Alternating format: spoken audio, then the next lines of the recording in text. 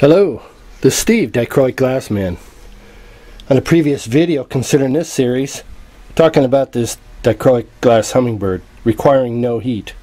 It's a cold process, as is in other forms of glass, by Tobin, by Jack Storms.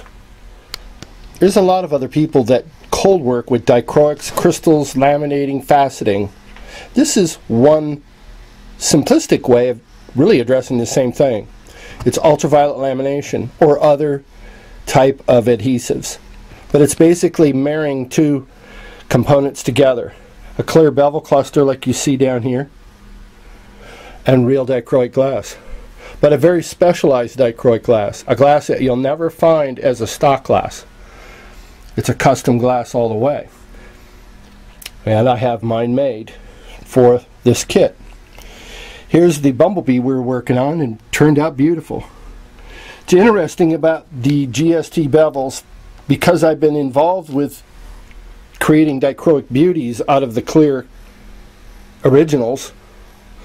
Well, I can't tell you how many of their little critters I've done. This is the first butterfly in a long time, and I'm really enjoying myself because there's something different about the butterfly. I've actually seen where GST out of Canada, who imports from China, they must have changed their bevelers, because I can tell in the pattern it's tighter. See, folks, bevels are really made for the lead industry to be lead camed around this. It's really, you got two different views of stained glass. I participate almost 100% in the copper foil arena, theater, and some people lead. I admire the lead person. That's quite a discipline. I like the copper foil because I like the crisp, finite lines. Lead can also do it, but there's just too many things to argue about in a video. Let's look at these beauties. The hummingbird, as always, turns out fantastic. Depending on what angle you view the hummingbird at, and remember, it's on a black piece of mat board, you're not getting the real dichroic action out of this. It's pretty, but on a 1 to 10, it's a 3, maybe a 4. When you see the light going through it, shifting changes. This is blue, a deep blue. That's where things get kind of really interesting. The bumblebee, neat. Keep in mind, plate bevels can be beveled in various colors, as we've become accustomed to seeing it in blue and amber and peach, cognac. There's some colors out there, emerald.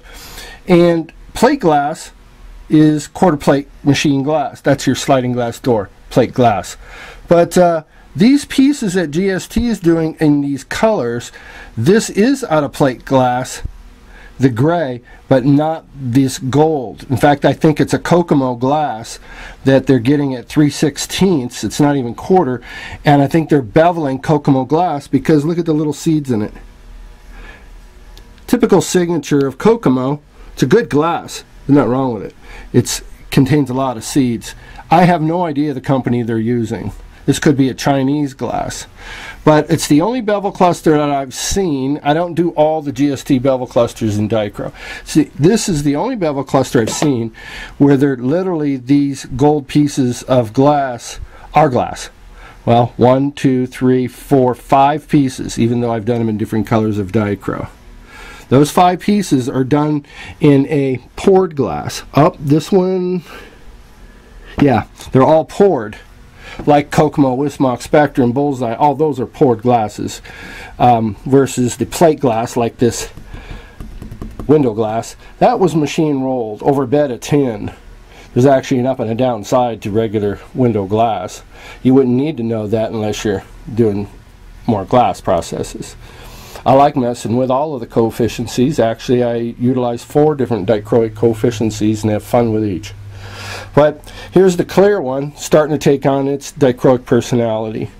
It's really interesting about this bevel is so far, and I haven't been next to the GSTs for quite a while, the 5s. This is a GST 5.